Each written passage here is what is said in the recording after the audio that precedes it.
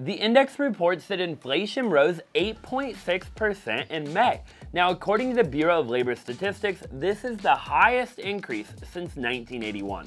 And the crazy part of it is, inflation hasn't affected everything, but it has affected everything that Americans are spending their money on, things like gas, utilities, rent, groceries, and really everything. With inflation steadily increasing, Americans fear that a recession might be coming. If you're brand new to my channel, my name is Austin Zaback. I'm a real estate agent, a real estate investor, and I'm somebody that is studying the market every day, trying to figure out what in the world is going to happen, and really, what are we facing? Like, what should we expect, and how should we ultimately get prepared?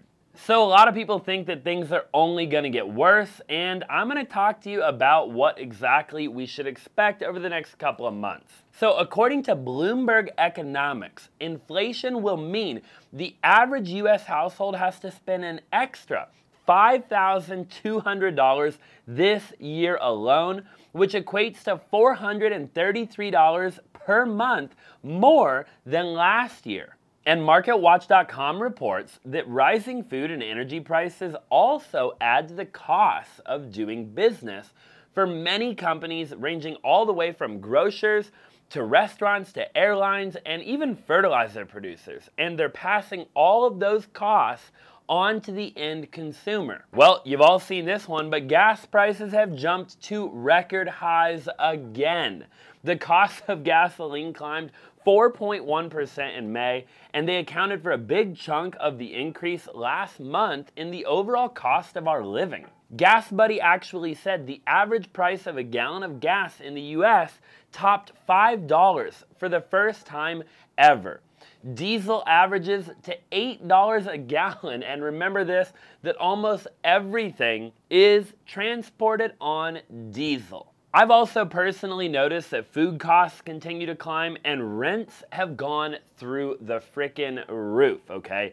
Now, we're likely to also see another big increase in June, so the question really becomes, like, what exactly is being done to alleviate our pain? Well, the Fed is going to be raising interest rates to ease inflation and slow the economy. So obviously change happens over time, and unfortunately for the time being, we kind of just need to continue to pay these high prices even though our incomes aren't on the same trajectory, which I guess in turn takes an effect on consumers, which in turn hurts the overall economy. So CNN Finance reported that the Dow falls nearly 800 points as inflation hits a 40-year high. And according to Yahoo Finance, stocks have sold off in a really big way, with all of the heightened uncertainty around the outlook of the Fed's overall policy, a war in Ukraine, prolonged supply chain issues, and pandemic-related lockdowns in China. Investors are also analyzing how much inflation is going to be weighing on consumer demand,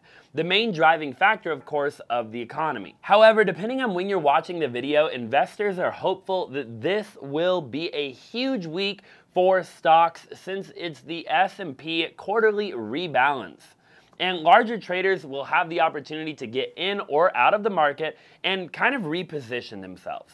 The Fed also has their next policy setting meeting this week as well. And during these meetings, the committee kind of reviews and assesses the risks to its long-term goals and sustainable economic growth, and probably a whole lot more. So investors will be waiting on that and the Consumer Price Index report as well. So guys, I would use this opportunity to prepare for a possible recession and a stock market crash. The fact is, it doesn't matter what's going on in the stock market and whether or not it's plummeting or we're in for a recession now, 6 months from now, or 12 months from now. What does matter is that we need to make sure that your cash flow is 100% secure, okay? If you're an investor, you know that our portfolios are safe and diversified, right? To not only withstand the volatility, but that way we can prosper as well. Now, an upside to all of this is that if you're young and you're ready to invest, or even if you're a seasoned investor, this is honestly an incredible opportunity to get a very undervalued company as a part of your overall investment portfolio. We've all heard Warren Buffett say, "Be fearful when others are greedy, and be greedy when others are fearful." For me, honestly, I'll be doubling down. You know, right now is a phenomenal time to buy, in my humble opinion. I'm a big DCA guy, right? I like to dollar cost average into the market. So for me, you know, I see a potential recession as a great buying opportunity, right? When milk goes on sale, you don't sell all of your milk, you buy more, right? And I believe that that same thing is true when we see, you know, the stock market continue to go down, when we see, you know, real estate prices potentially go down, depending on where you live, right? When things go on sale, you buy more, okay? You don't sell everything that you have. And I think a lot of times we get in our own head and we get scared and we panic sell everything, right? And remember, you can't lose money unless you sell for a loss. So even if you overpaid for a stock, or you overpaid, you know, for the S&P 500 or for Tesla or even GameStop or whatever it is that you invested in, just remember that eventually it will recover, right? Bear markets do not last forever. So that would be my advice, is obviously, you know, make sure you're positioned going into a potential recession or a down market to potentially buy more. It could be a great way to bring your average cost down, and therefore when the market does eventually recover, which it always has historically, then you will obviously make your money back and hopefully a heck of a lot more. There you have it. My name is Austin Zaback, and if you liked the style of today's video, definitely let me know. I'd love to do more on the housing market crash, you know, just the overall potential recession we're looking at, stock market crash, whatever it might be. I love to report the news. I love to just kind of talk, share my thoughts, my opinions, my ideas. So definitely comment down below and let me know what you would like to see more of.